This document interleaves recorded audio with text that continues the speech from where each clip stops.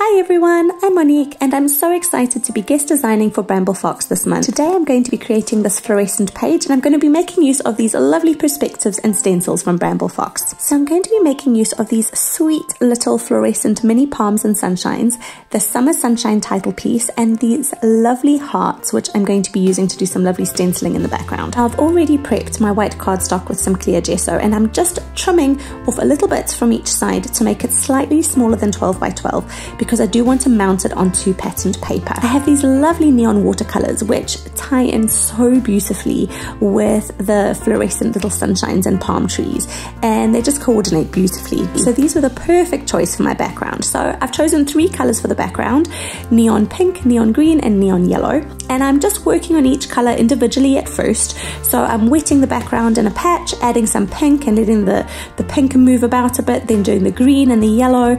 And you will have noticed that I had a white strip between each color where I hadn't wet the background, and that was just so that the colors wouldn't merge straight away.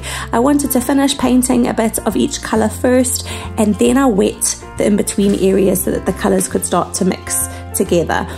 I find doing each color in turn and just using a controlled portion of paper where I've wet it individually just allows me to have a little bit more control of the mixing process. Now to do a little bit of stamping while that background dries.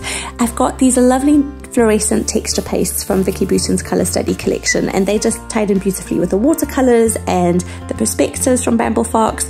So I'm just scraping a little bit of texture paste on to the stamp, and I realized as I went along that less is actually more. I'd put quite a bit on the stamp. So here you can see I'm going back and like picking up some of the spare texture paste from my first stampings and using it to do some more repeat stamps. Now what I'm doing now is I'm mixing 2 colors together. I'm doing half yellow, half pink, and kind of blending the colors in the middle, and I want to use this one where the pink and the yellow in the background merge together. So I'm going to be placing these hearts tone on tone with the background.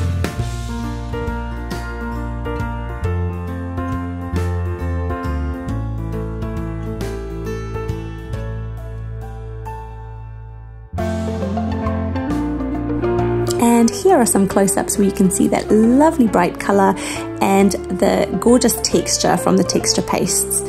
Now I'm just going to be cutting all of these out so that I can use them as individual embellishments. Now that those are all ready, I want to get my patterned paper stuck down. So I'm using this sheet of patterned paper from Vicky Bouton's Color Study collection. It's called New Ideas, and I'm just gutting it because I've got my lovely mixed media background that I want to use as my main background, and I have plans for that centerpiece as you can see there. I'm just layering my photos on. One is of me and my daughter lying on the grass in the sunshine, and the other is a close-up shot of the grass with a pretty little buttercup.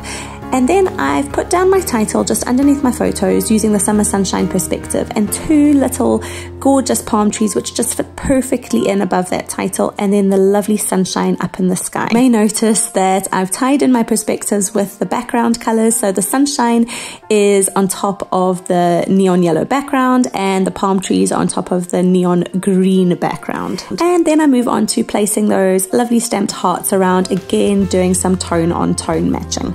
I came across this quote which was just perfect. Summer has a flavor like no other, always fresh and simmered in sunshine.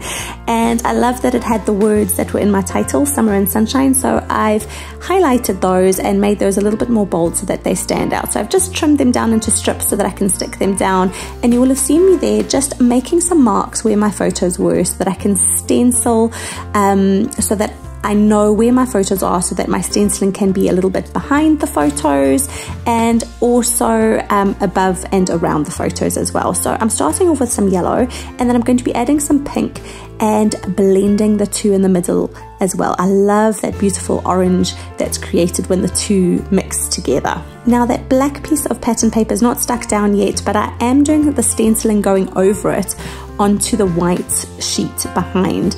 I love the stenciling just kind of tumbling over that card, kind of merging the layers together. Now I'm going to be adding some more stenciling to the top and the sides, Just remember to make sure that your first lot of stenciling is dry first before you go and layer more on top.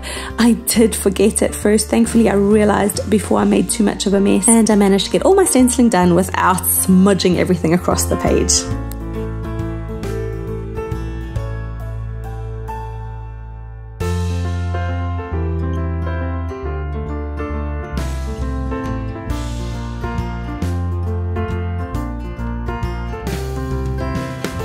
Now that I've got everything back into its place, it's time to stick everything back down, starting off with that little quote before moving on to sticking the photos and then the embellishments.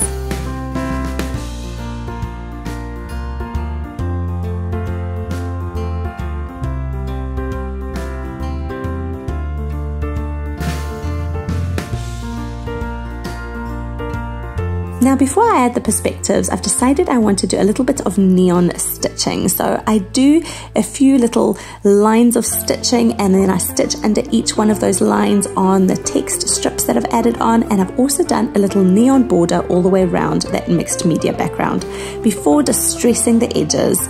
And now it's finally time to stick it all down.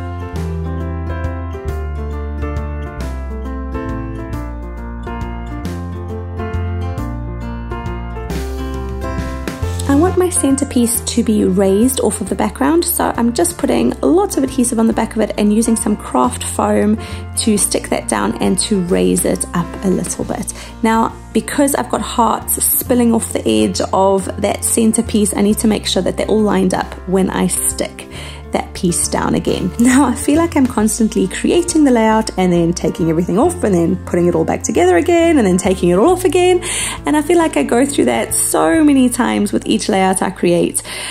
But finally it's all getting stuck down and I can see the end of this page in sight. So I'm just using some Nouveau glue to stick down all of my lovely little perspectives from Bramble Fox.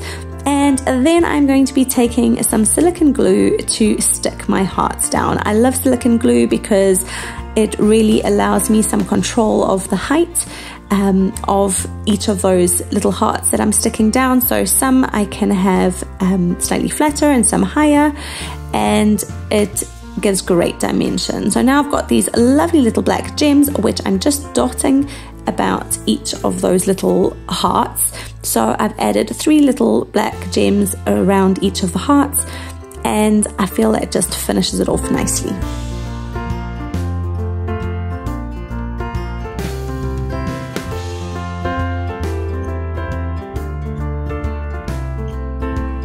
And here is a little close-up peek at that lovely fluorescent color, the gorgeous Bramble Fox stenciling detail, and those sweet little perspectives that just finish off this page. I've linked all these lovely Bramble Fox products up in the description box for you below. I've so enjoyed creating with these lovely products, and I can't wait to share my next project with you later in the month. Thanks for watching. Bye!